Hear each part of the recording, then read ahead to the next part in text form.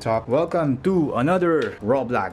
Share ko lang ito, unboxing ko sa inyo. Pinadala sa akin ito ni Asus. Shout out to Boss Rob and Mark Almedo. Wala idea kung ano yung pinadala sa akin, but sinabi lang sa akin ni Boss Rob na it's a new mga gaming gears. Ayan guys, so hindi ko pa binubuksan. Share ko yung unbox.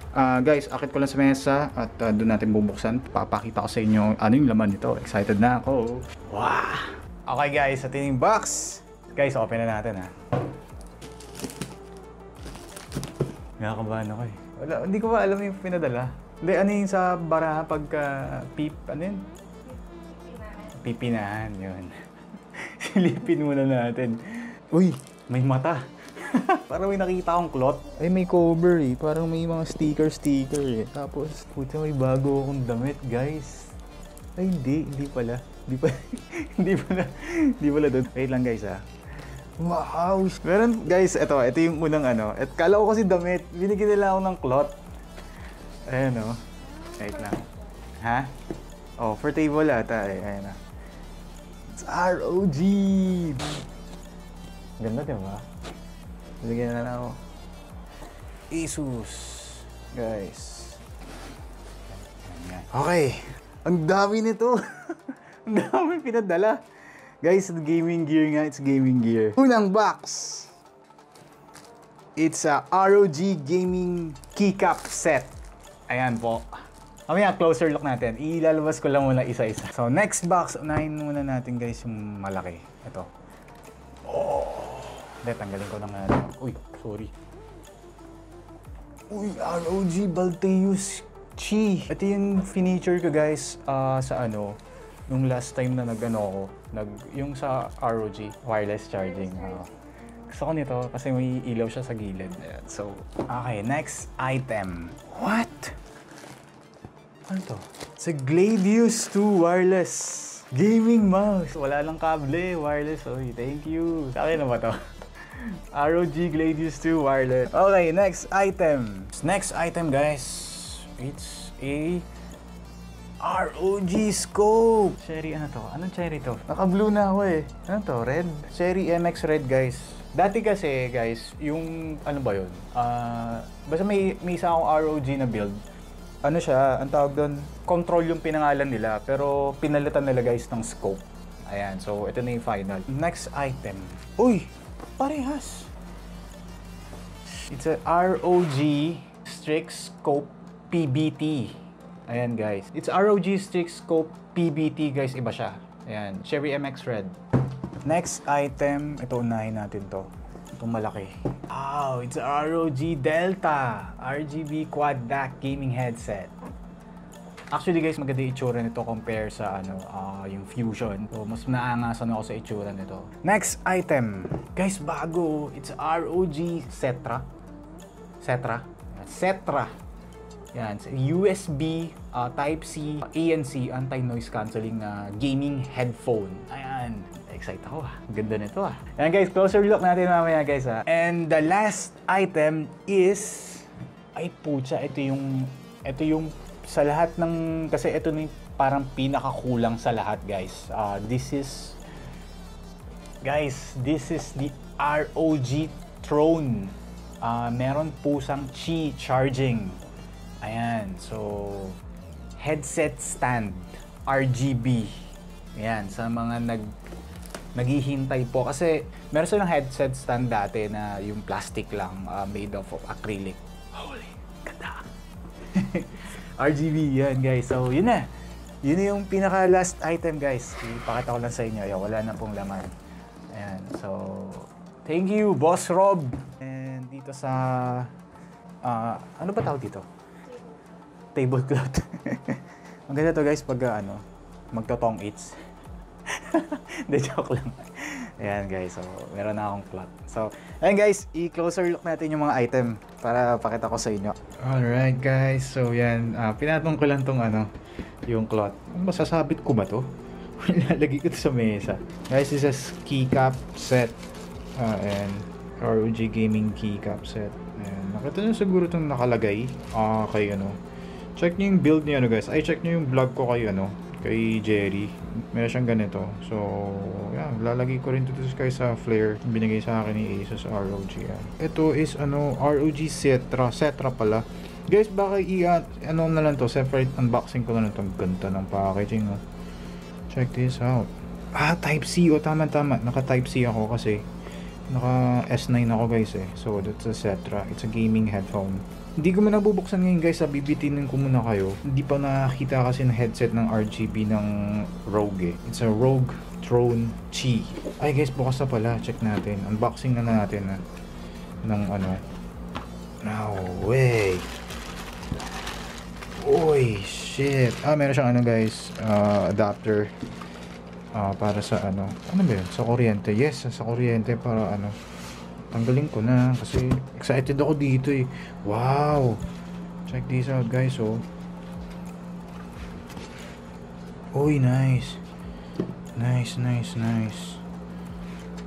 Oh, nice. Ang ganda, man. It's a ROG Throne RGB. Ilalabas ko lang yung Delta. Test natin. Test. Ano yun? Unboxing ko na rin sa Delta. Grabe yung nakita nyo na siguro to. Yung last na ko, yung sa PC build guide. Ayun, so lagay ko lang dito. Ang ganda. Bagay na bagay talaga kay Delta, Ang angas, man. Check this out, guys. Hoot. Teka, tanggalin natin. Siyempre, saksak natin. Wait lang, guys, wait lang. Okay, tanggalin muna natin si Delta. Pakita ko lang yung likod sa inyo para meron siyang USB dito. USB type B. Then ito yung sa ito yung sa pag isi-sync. Tapos ito yung sa AC adapter. So meron siyang dalawang USB 3.0 dito, yung to connect or pass through ganyan. So kailangan nyo connect muna to sa PC. I think yun sa USB yung type B connector. Ayan. Tapos yun, i-connect natin. Yun na to. Sa headset. 3.5mm jack, guys. And yung power LED indicator. Ayan. So, check natin yung RGB. So, saksak ko lang guys kasi check natin, pailawin natin. I'm so excited na makita. Wow! Guys, check this out. Ang ganda. Natin yung ilaw. Ayan. Nice, ang ganda It's RGB. Yan guys, kung ito na lang yung kulang. Alam ko maraming naghihintay nito eh. Akin na nga yung cellphone yan.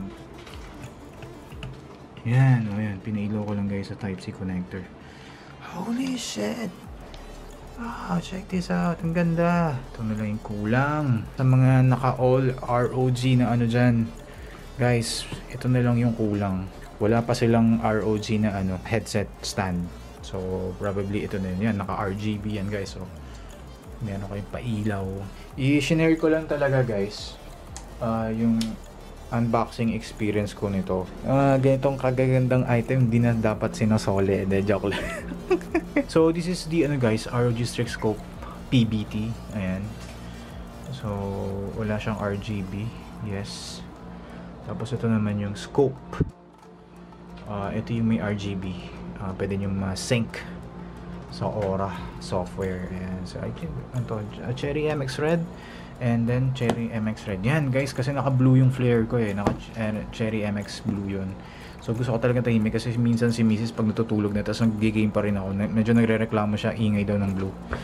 And the RG Balteos Chi. Bagay na bagay if you're using a Galaxy S9 or yung may mga Type-C connector na cellphone or smartphone. Ayan, so bagay na bagay guys. Gagawa ko na separate unboxing and experience sa inyo guys. Bigyan ko kayo ng feedback about this ROG Cetra or reviewing ko na rin yung mga naka Asus ROG na setup dyan. I think alam ko na ito na lang yung kulang na piece of na RGB yung headset stand. Ayan po, nakita nyo naman guys, sobrang ganda. Okay, so ano ba siya, metal ba to? Yes guys, it's a metal. Tapos may portion dito ng hindi siya plastic. Yan, pinakita rubberized yung guys, yung ilalim. So, yun yung RGB nya, illumination. Yan. Solid guys. Yung item. Ano sa tingin nyo? Guys, yung sa headset stand. Okay, so ROG Throne Qi charging. With Qi pala, Qi. Yan, with Qi charging.